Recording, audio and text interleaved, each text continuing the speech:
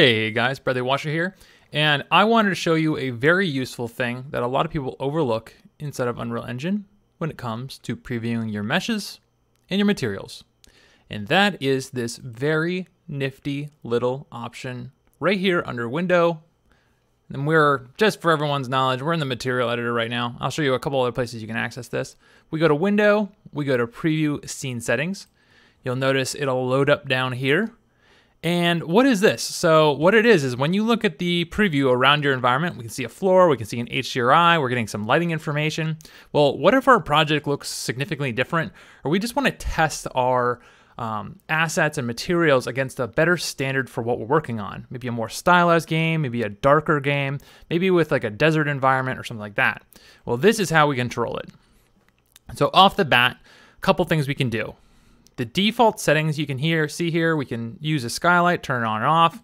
We can change the intensity of that light. We can do a bunch of different things in terms of its color, the skylight intensity. These are things that we don't know and don't think about. But in our scene, we might have a directional intensity of 10, but in our preview window, it's set to 1, and we might be asking ourselves, well, why does it look so different? And it's because we don't have a kind of a common language between our material editor preview and what we're actually doing in our projects. You'll also notice we have access to turning off the environment, turning off the floor. These are really great if we just want to get a better idea. You can see, obviously, this material is not very good for this because it's very close to the background color. But at the same time, sometimes you just want to get a better read on something that maybe you need to see the bottom. We have access to the HDRI here, which we can change out. So we can change this like a desert, something else. We pick up all those colors and tones from it, so we can really see better how this object and material might fit into our world. The other thing is we can see that we have post-process here. This is another thing we can turn off. This is in addition to the other post-process stack in your project. You can see it sometimes you're definitely getting kind of like an adaptive eye system going on here where it kind of feeds up and down at times. So it's just something to see. You'll notice that this is fading up over time. So there's definitely some post-process going on, even if we disable this. The other thing is you can save these as different profiles. So I can make one called test. We can basically share this profile. It'll just make it so that other people on other machines, if you're working on a bigger team, can have access to them.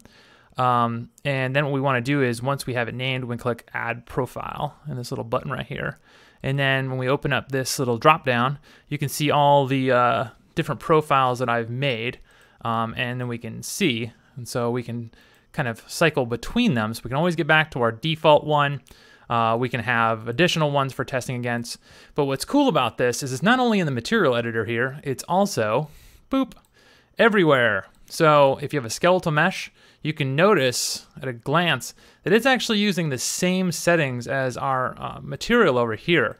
And you might be asking, well, how do we know that for sure? Well, if we go to Window, just the same, Preview Scene Settings, it's going to get docked. Mine got docked over here on the side. But what you'll notice is that we can do the same thing. We have our settings. This is set to test shared, which is the one we just made.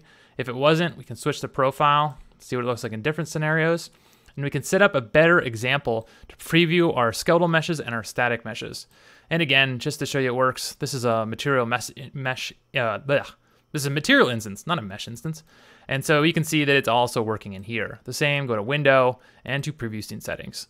So we would be able to at the bottom, kind of hard to notice, but you can change it out from there and come back. So hopefully this helps you guys get a better look dev for your materials and meshes inside of Unreal Engine. If you like this video, please hit the subscribe button, and I'll be making some more stuff in the future. Thanks.